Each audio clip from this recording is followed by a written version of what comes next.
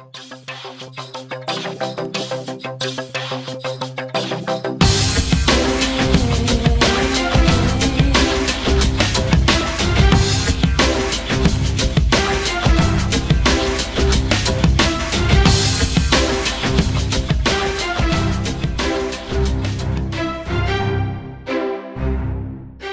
to the Career Metis podcast. I'm your host, Nisar Ahmed. I'm the founder and editor of the blog careermetis.com. And this is episode 5 of the Career Metis podcast. And this episode is particularly part of the expert series. And for today's expert series episode, I'm interviewing Roy Osing from Be Different or BeDead.com. Before I bring on Roy, I'd like to read a quick introduction of Roy. I'm sure Roy has a lot more to tell us than my quick introduction, but here's a very quick intro I have about Roy. So Roy Osing is a former president and CMO with over 33 years of leadership experience, covering all the major business functions, including business strategy, marketing, sales, customer service, and people development.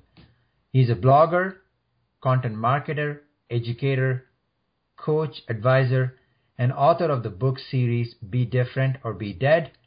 You can also read more of Roy Osing's articles at his website, bedifferentorbedead.com. So Roy, welcome to the podcast. Thank you very much, Nisar. I'm very, very pleased to be here.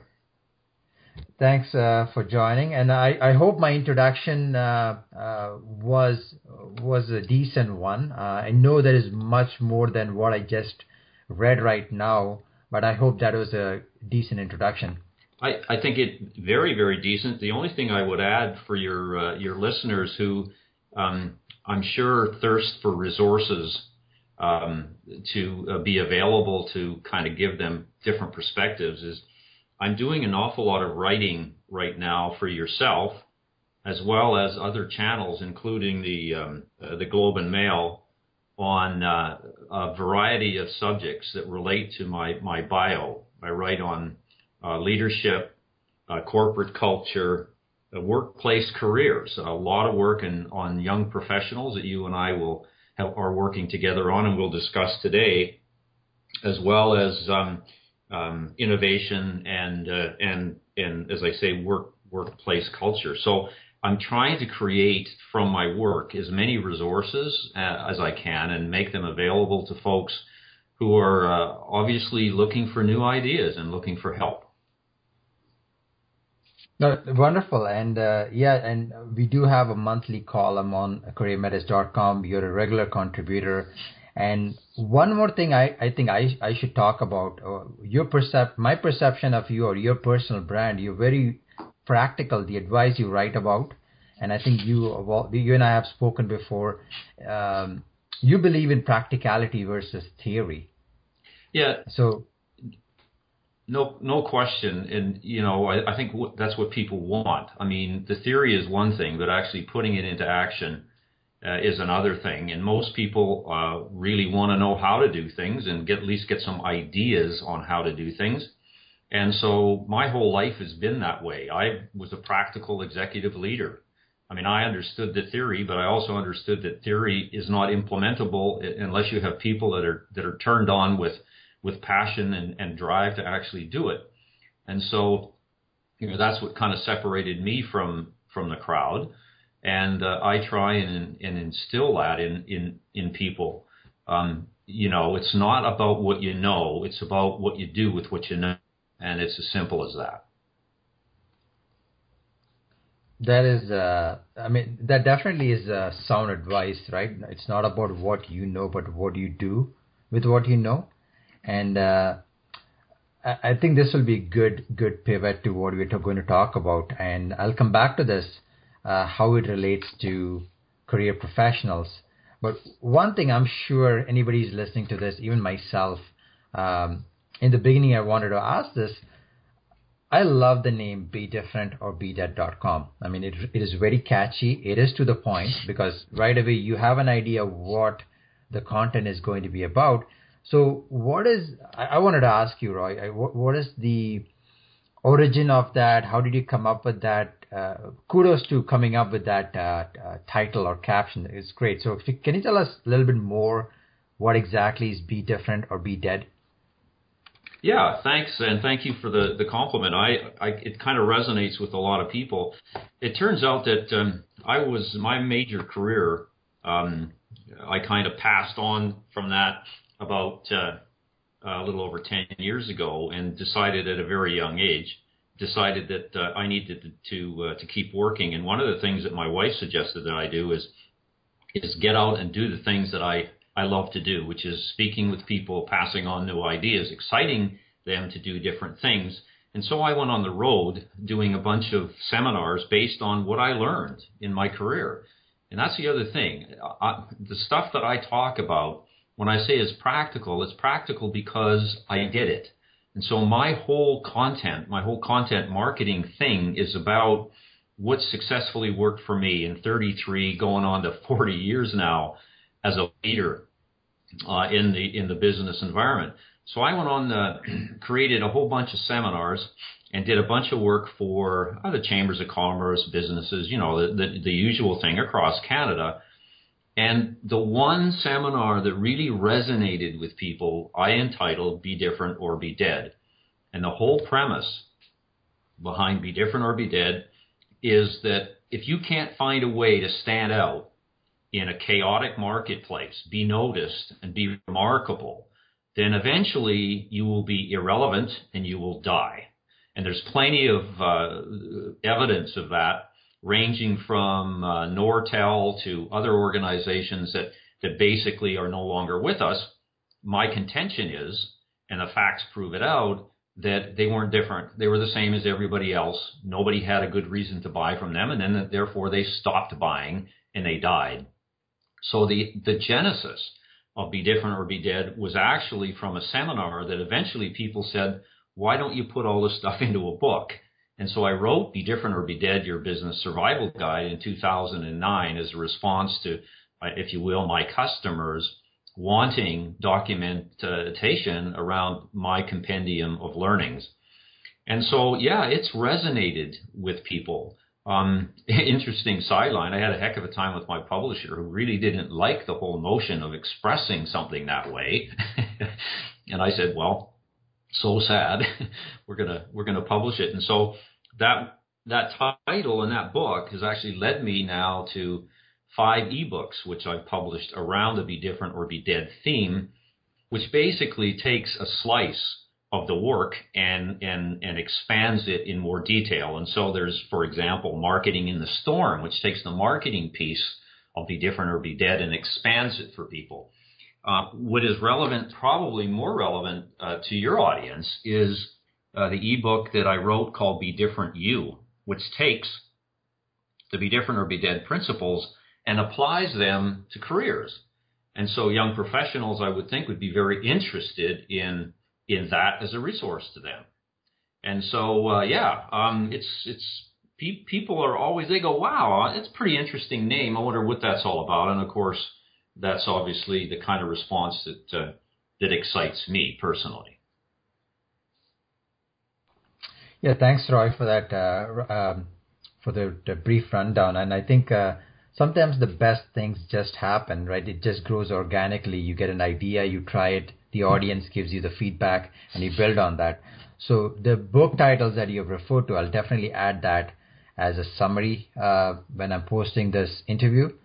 Now, one thing I did mention, I wrote this quote down because I love quotes and I like to share them on all my social media profiles. Sometimes I'm not feeling the greatest. I read quotes. And as you were mentioning at the beginning of this interview, something I wrote down is, it's not about what you know, but what you do with what you know. Now, that I think is a great segue for young professionals, let's say new grads or someone who's very, very new to the job market. You hear this and you read this all the time, that young professionals or millennials or whatever the different names they are called, Gen Yers, they come into the market with an education, with a degree, and they consider themselves underemployed. So I think that the whole notion of a degree is not enough is what I'm trying to get at. But can you expand on that? Yeah, sure. I just am in the process, my latest Globe and Mail article on on leadership had a quote in there which said, successful people are not mesmerized by their own academic pedigree, which really goes to say that most people out there looking for jobs, particularly young professionals, are well educated. And so if the challenge is if everybody espouses the same level of academic proficiency, then how does one stand out, get noticed, and actually get the prize?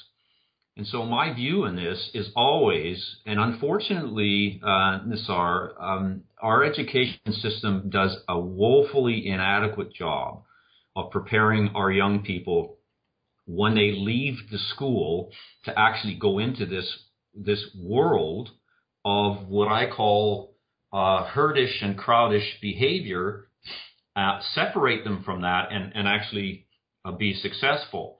And so my advice to them is always accept and be grateful for your academic training, but it won't get you the prize. Okay, because there's too many people that will claim the same thing. Okay, what it will do is it will get you in the game, but it won't necessarily guarantee that you're going to win the game. And so then the question is, well, how do I win the game?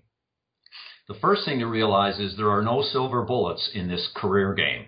There is no formula to determine exactly what input variables, if you will work highly efficiently together to yield a dependent variable that says success in your career. It doesn't exist, even though we come from the education system, which is based on precision and perfection, quote unquote, which in business doesn't exist anyway.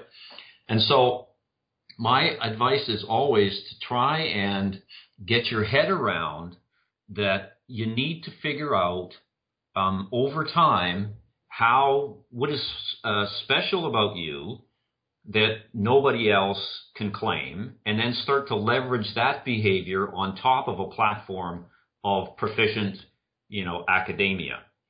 And so I talk an awful lot about in Be Different You about the personal only statement, which basically says, I am the only one that. So if you're looking for a brand, and everybody's talking about brands these days, brand is not something that says, I understand marketing, I'm a marketing person. That's not a brand. That's just another way of encapsulating, what you think you're good at academically.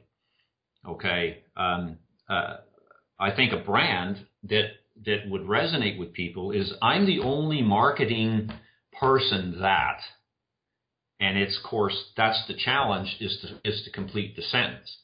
And so the only way to do that is to actually accept the fact it's a journey, understand that you need to carve out this only uniqueness, and start working on it. Try it, do it, try it, revise it, etc., as you go. As I say, there's a lot more content about this in Be Different You, and that would be something that you may want to look at.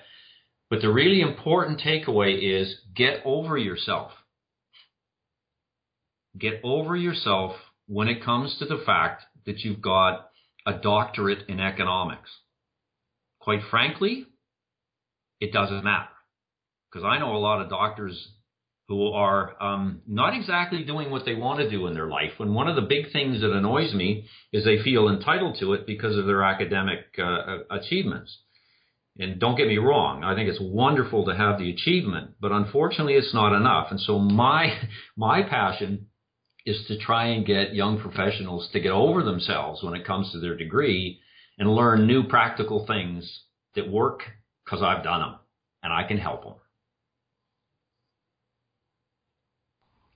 That's very interesting, the whole concept of I'm the only one that, and I think that is a little, I don't think most people, including myself, have necessarily heard about it or read about it. And you're totally correct. The whole concept of branding, there seems to be a personal branding movement, and it's all about making you stand out. But I do concur with you that it's not enough just to stand out. How do you take it to the next level? So that's a great insight, Roy. Something that makes me, as you were talking, I was thinking to myself, wow, that is something I need to start doing right away. What can I do? So I think the question I have, and I'm sure someone listening to this, okay, let's say I just graduated, or let's say I'm really, really new. Let's take the marketing example you just gave us. So what are some of the things I can do to say that I'm the only one that? So it's a follow-up question to your last point is, how can I make myself unique? What are some of the things, some of the ideas that I can come up with? How do I stitch everything together? Well, the first thing that you really need to get clear is you need to clearly understand how the herd behaves, okay? Like I call them the young professional herd, and I've seen them. I've had them in the interviews, and they're all the same. They all have the same resumes that say the same boilerplated things, right? And the other thing is they generally don't really understand my business. So the first thing you have to do is whatever business you're interested in, and by the way, I want to come back to that because there's not enough time spent what I would call defining your target when you're a young professional in terms of who you would like to spend the rest of your life with. And I want to come back to that concept too, which is foreign to most people.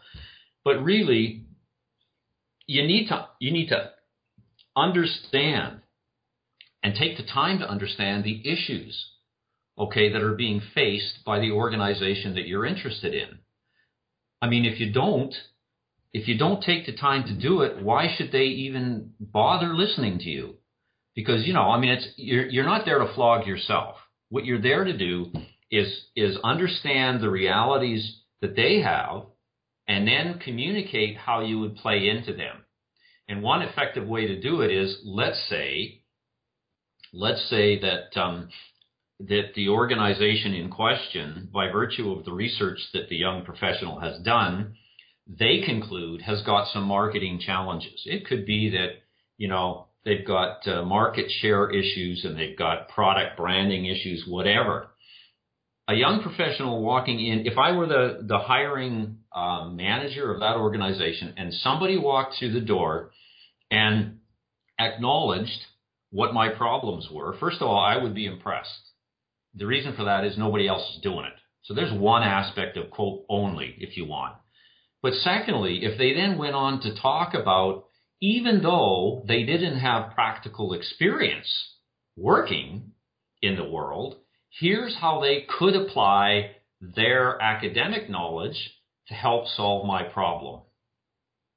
And so the two-pronged approach, acknowledging and understanding what issues I'm facing, and secondly, describing, maybe a little bit in sort of like theoretical terms, how they could apply their knowledge to solve the problem, would make them stand out to me. For no other reason is that nobody else does it. And it would show initiative, it would show caring. If they cared enough about my company to actually go do some research on it, then I would find that they would be worth listening to. Okay, so, and there may be other facets to this. Again, I don't want to formularize it because there's no formula for creating your only. But there is kind of like a direction. Do some research. Figure out what the problems are. Figure out how to leverage what you know in terms of helping that person solve their problems. That would be a major step forward. Yeah, that makes sense. And if I can summarize what he just said is, do some research on the company you're interviewing for or the career that you want to get into. And secondly, also do some research on yourself. Learn a little bit more about what makes you unique, what makes you different, and try to see if you can fit them together. Did I summarize that very well, or did I miss anything there? The only thing I don't want anybody to get the impression is this only definition is easy. It's not. In fact, it can take years to nail this, okay? Because it involves trial and error. right? And it involves getting real, not kind of like aspirational. Like there's a lot of, I'm good at conflict management. What does that mean? I mean, everybody can say that.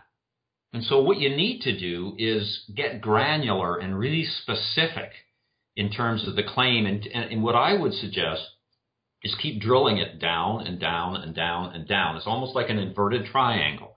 You start off with a general view of what you think makes you unique, and you drill it down to specifics. And then what you do, Nisar, is you go test it. You go ask people, here's what I think I'm unique in. What do you think? And they'll tell you, right? And the basis of that testing, you either revise it or you may say, wow, I actually got this fairly correct. And my advice is always, if you're 70% correct, go do it. Learn from it and fix it and revise it as you go. There's no such thing as silver bullets in this stuff. None whatsoever. Well, let me give you an example of what I did. I worked in a monopoly telco. And very early on in my career, I realized that the monopoly business was destined to end, that eventually there would be competition. I then reasoned that in a competitive world, customer service and marketing were the two functions that the telco really needed to do better. So I went out and I created myself as an expert in customer service and marketing. My degree isn't marketing, it's mathematics. I learned marketing. From a practical point of view, I said, what are the principles of marketing that we can apply that will make a difference in a competitive world? What are the principles of customer service, etc.? So I essentially grew my only brand in a monopoly company into a guy that understood the importance of customer service and marketing in a highly and intensely competitive world. That was I was the only guy that could claim that, because truthfully, I was the only one thinking about it. Made my job difficult. So you can see what I mean, right? That's the process. And if there were another issue that came along at some point, then what you do is you kind of flex and say, well, all right, do I want to play there and try and create a unique persona or not? So it's organic. You see where I'm going? Yeah, absolutely. That's great to hear. You started out with a degree in mathematics and you pivoted to over time build yourself as an expert in marketing, which is totally different tangents, right? Like mathematics and marketing don't go hand in hand, I believe. There is some data element to it, but in general, like it's two different career fields. So you know what the common element is? And we could spend a lot of time talking about this. The common element is the ability to solve problems. That's what my math degree taught me. I've never applied a differential equation to solve a business problem. But what I have done is applied the kind of methodical, logistical approach to analyzing and solving problems to business. Marketing is no different. The problem-solving capability must be present, otherwise you can't move forward. So, in fact, I'm in the middle of writing a blog article. So, what part of my education did I really use in being a leader? And the common element is solving problems. It ain't about the content; it's about the process. Interesting, huh? No, that is definitely interesting because there's always something. It is not. You're right. It's not necessarily the equations you learn in mathematics, but there's always some underlying principles or skill set that you can transfer to any job or any career you go. And that is very, very reinforcing because I've spoken to a lot of people, young professionals. They have the assumption, they have the misunderstanding that, oh, this is my degree and I need to get a job in this degree, and they get frustrated in the process. So that is a good tangent itself. Just one thing I wanted to point out, Roy, is because you mentioned your journey with your career. The last episode, I had a young fellow. He had a psychology degree, and now he works as a marketing manager for a technology startup. And it's like psychology and marketing. It's not in terms of a career field. There's no direct path. However, he did exactly what he did. He spent his free time learning marketing. and over time he found the company. He showed that he can solve their problems, and now he's working there. So just because you have a degree, don't get stuck in that particular route or path is what I'm hearing from this. Yeah, and the other way to look at this is when you're in a business, what you have to do is you have to apply what the business needs, not necessarily what you know. And if there's a gap, go learn it. Okay, so, it gets down to one of the fundamental differences, and I mean this in the most gracious way. One of the biggest differences between the environment that young professionals are in today and what I went through is that there is an expectation today that you will apply what you've learned, not necessarily apply what the business needs. And if you don't know it, you go get it. All right, this whole issue of expectations. I have a doctorate in economics. I expect to go into business, find a job, and apply economics. Well, there's two issues.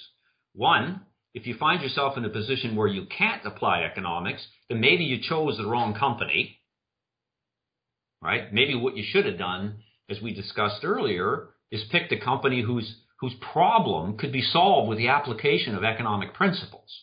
So if you miss that, shame on you. Don't blame the company you're now in. Get out and go find one who's got economic principles. Or the other thing you do is if you love the company you're in, then what you do is figure out how to go learn what they need and say, okay, I'm going to salvage whatever I can from my economic learnings. And by the way, you can.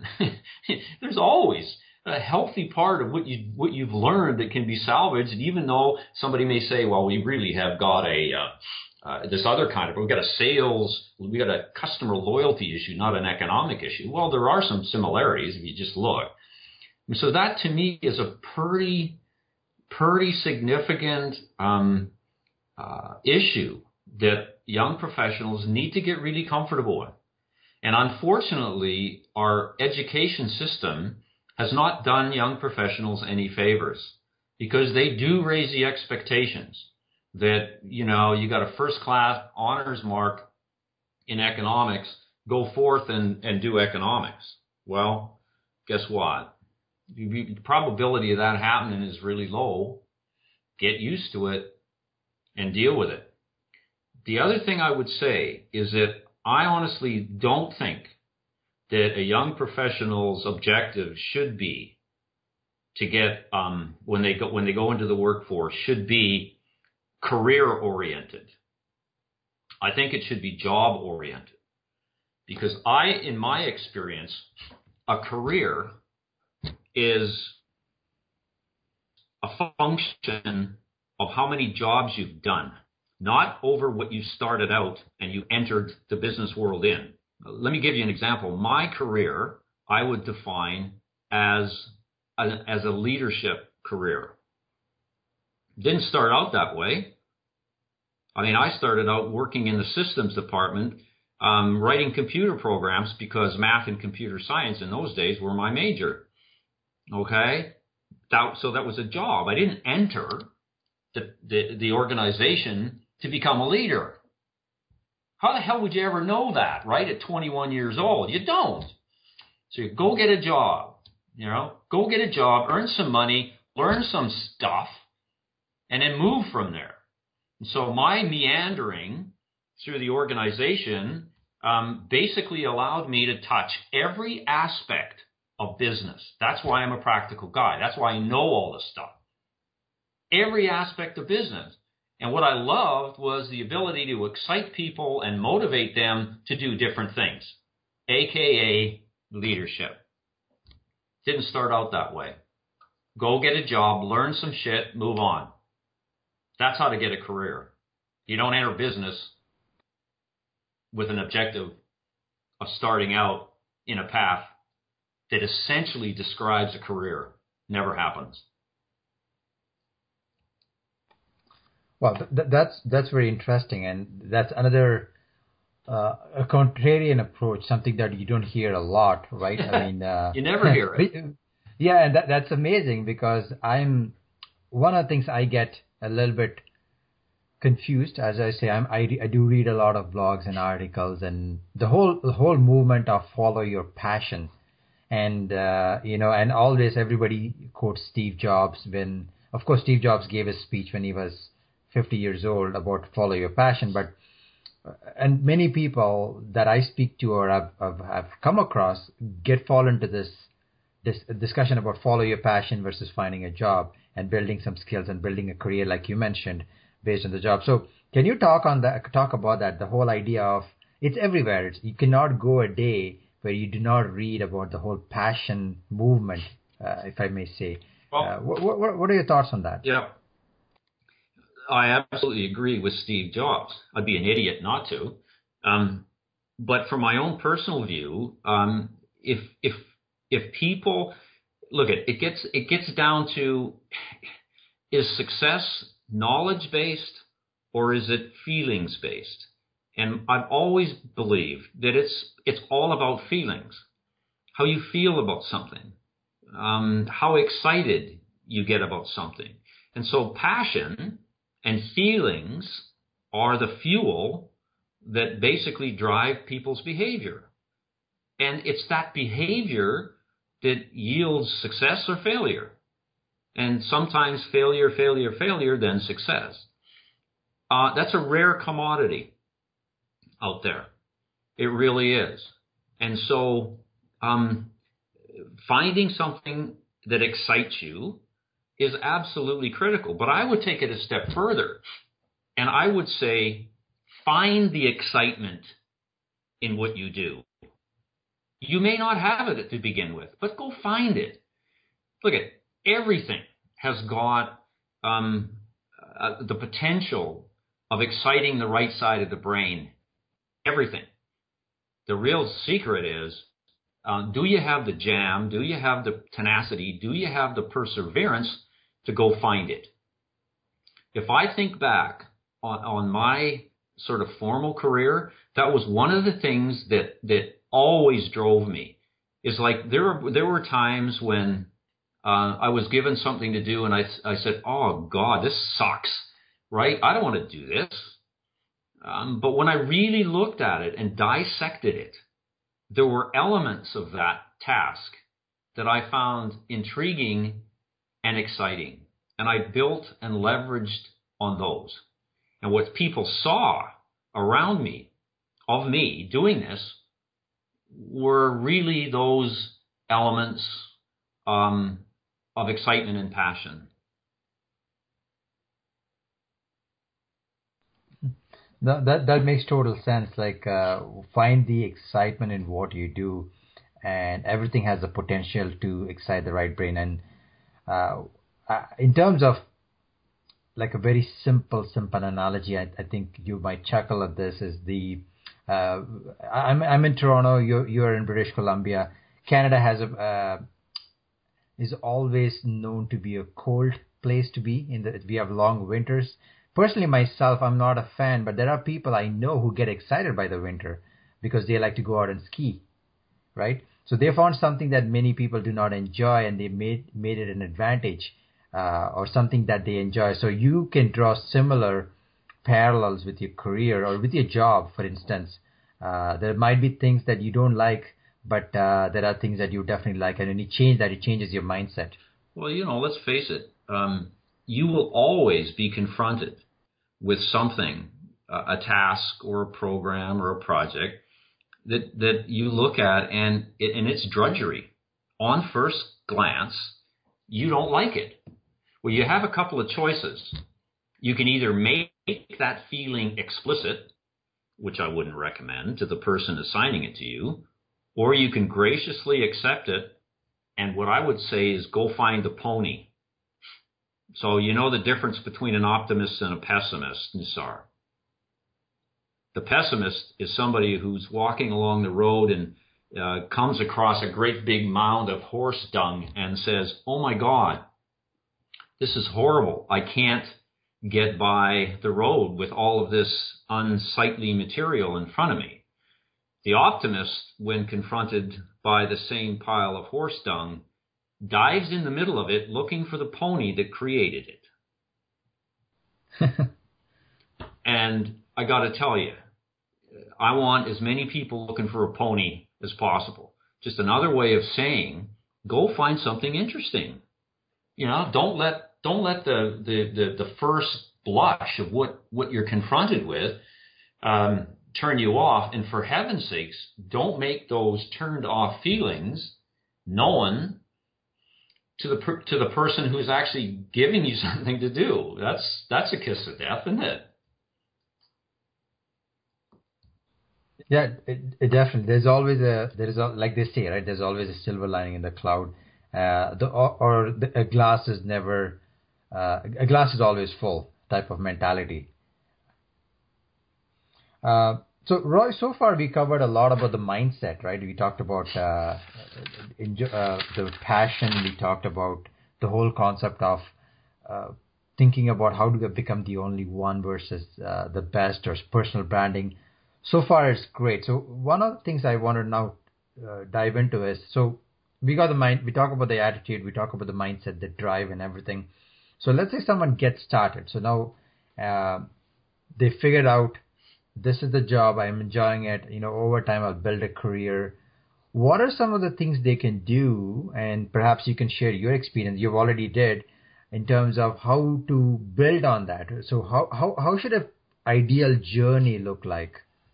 Well, you know, it's not very elegantly described, quite frankly, because I think in most cases, careers are built on the backs of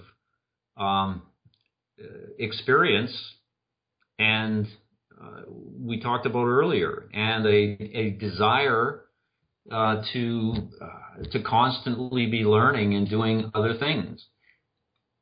Like, you never know what the end point looks like. You just never know. I mean, there's too many random variables that get in your way.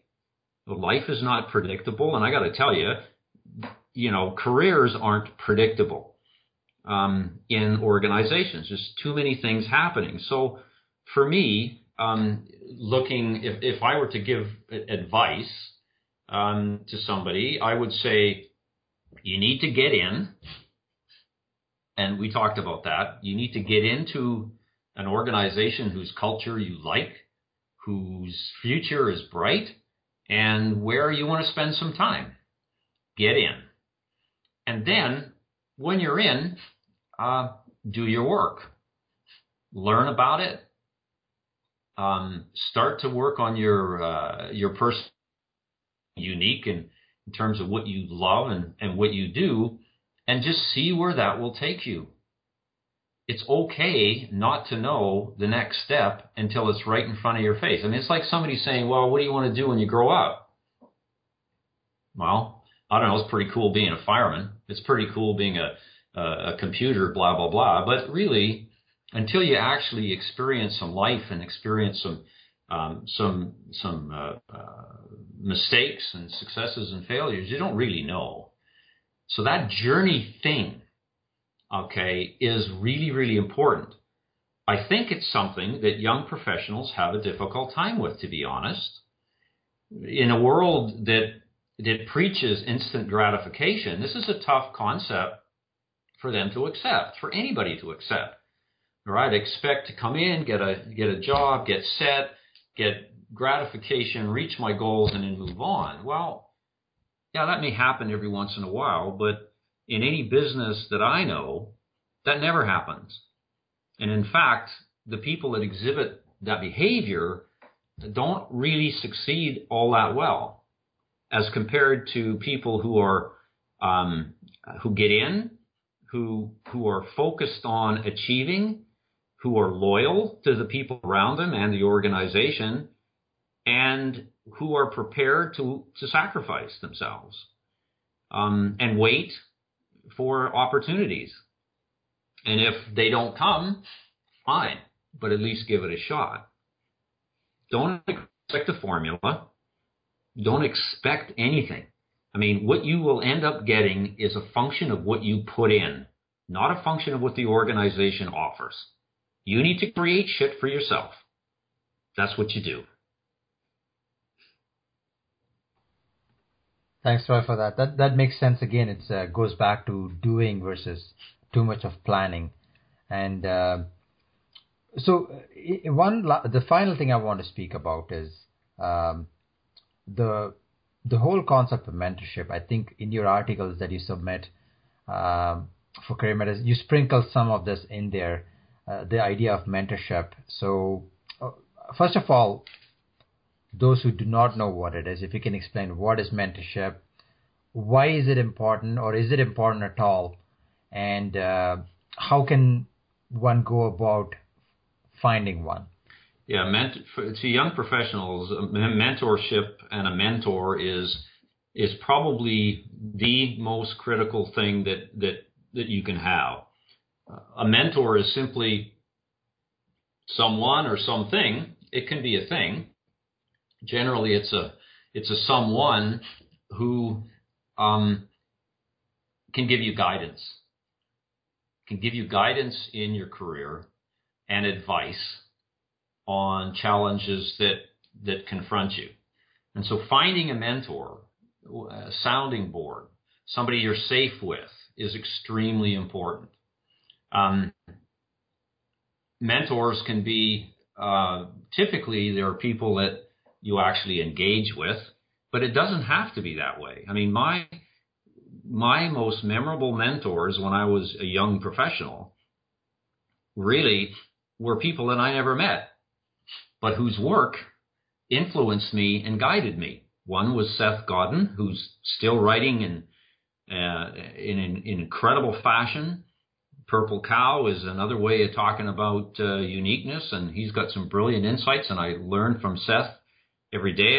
I have his blog emailed to me every day. Another guy, it was Tom Peters, who talked about In Search of Excellence and what creates excellence in companies. I've met neither of these people, and yet their content speaks to me, always has spoken to me, and I learn from that, and it helps shape my behavior as a leader in an organization and a professional in whatever discipline I was working in. That's kind of one angle of it, right? The other angle, of course, is to find somebody that you can press the flesh with, and that's typically the most common form of mentorship. And it's a very, very important one, a resource available where you can pick up the phone and have a chat with, et cetera, et cetera. My advice here is, and it's a separate issue from how you get a mentor, but the kind of mentor that young professionals, I think, would value more than others would be somebody who's actually demonstrated something. Again, I go back to my precept that says it's about demonstrated achievements as opposed to intellectual capabilities. What you've done as opposed to what you know. So find somebody who's been really, really good at actually taking concepts and theories and principles, right, and breathing life into them through crude deeds, is what I call them. Crude deed being simply getting it done, executing it in the real world. The challenge for young professionals is to figure out how to actually get one. And again, there's no formulas for this. It's extremely hard work. But here's a process that I'll just talk to you about. First of all, identify who you want. I mean, don't go to a networking event having no idea whether the person who can help you and would even lean towards you is there. So start out with who in the business world would you love to have as a mentor? Now, this intimidates a lot of young professionals because they think, oh, why would that person ever talk to me? Blah, blah, blah, blah, blah. Don't even go there yet. Figure it out.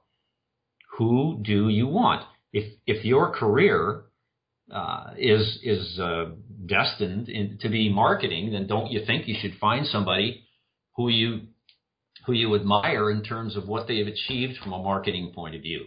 So you need to define those people and have a handful of them. I'm not talking 20 or 25, maybe 3, because you can't do 25 things anyways. The second thing is get to know them without even meeting them. Do your research. Where do they hang out? Who do they hang out with? What events do they go to? Then now start to figure out a way. And by the way, what are their business challenges? Again, getting back to this whole notion of really understanding what I would call your target in this particular case. Figure out where they hang out. Go to those hangouts. Okay? Be brave and initiate a conversation. But at least if you know the issues that they're facing in their organization or whatever, you're in a better position to be heard. And then begin the relationship. Begin the relationship. It's not about asking for advice. It's about creating a relationship where there's comfort here. And the other person suddenly feels, and it will happen over time if you do it right, will feel obliged, actually, to help you. You know, it's amazing to me how many people have said to me, well, I didn't even realize you'd be interested in commenting on what I've done. Well, why would you ever have that presumption? If you have that presumption, then you're really forsaking a number of opportunities that may be right in front of you. You have to be brave. You have to be brave. There are a lot of people like me who want to help young professionals. A lot of them. So you need to find them, which is something that you're trying to do, Nisar, here through your blog and your series, and I commend you for it. You have to get people who are wanting to help connected with people who need to help. You're creating a stable of potential mentors for people, and that's a good thing.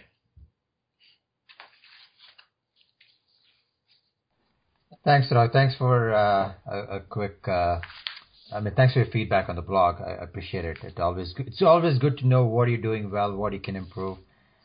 Thanks for that. So, Roy, thank you very much. I've personally learned a lot. The whole purpose was that the listeners would learn a lot. But as you were saying, all the things you're saying, I was feverishly taking notes. I got a few quotes that I would like to share along with the post when it is published. But this was I learned a lot. As a takeaway for myself, I can tell you always you have put the seed of the whole concept of the only one in my brain. So that's a seed I think I need to build on and focus on and work on, both for my blog and even for myself. So thanks for that. There is definitely lots of valuable advice that I got here. Final question before we let you go. Where can people find you? And how can they reach you? Okay. And again, thank you for the opportunity to have a conversation about what I consider probably one of the most important subjects today, which is how to enable young professionals to do what they really want to do and build our country and our economy. You can find me at bedifferentorbedead.com. That's my website. That's where my blog is. That's where you can get access to my books.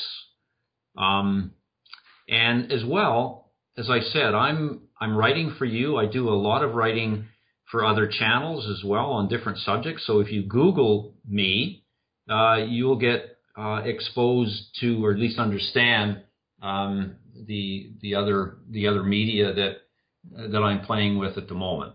The other thing is, my email address is roy.osing@telus.net. I'm totally okay with striking up a conversation with somebody who listens to this and has some questions about some aspect of it. You guys out there, for heaven's sakes, be brave. Send an email. It's okay. I don't mind that at all. I'm here to help.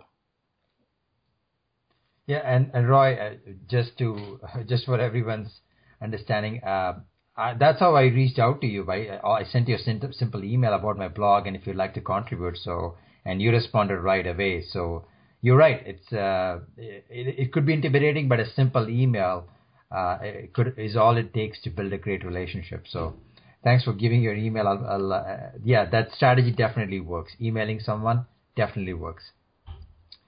Well, Roy, thank you very much once again. It was a pleasure to have you on part of the podcast, and for everyone listening.